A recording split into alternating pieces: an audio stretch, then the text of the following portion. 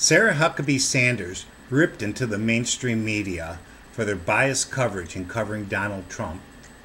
She then stated statistics in which they could not disagree with. So let's watch the video. I think the president would love for us all to focus on the legislative agenda a whole lot more. You look at the coverage over the last month of the extended period between May and June, all of the major networks, if you look at their coverage and what they're talking about, they spent 1 minute in the evening newscast talking about tax reform, 3 minutes on infrastructure, 5 minutes on the economy and jobs, 17 minutes on health care, and 353 minutes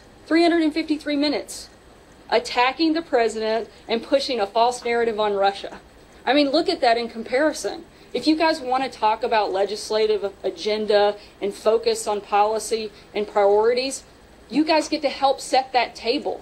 And 353 minutes of attacks against the president and driving a false narrative, and 1 minute on tax reform. That's over the course of a month. That's incredible. The numbers, guys, the numbers don't lie. The media's focus on priorities, they don't line up with the rest of America.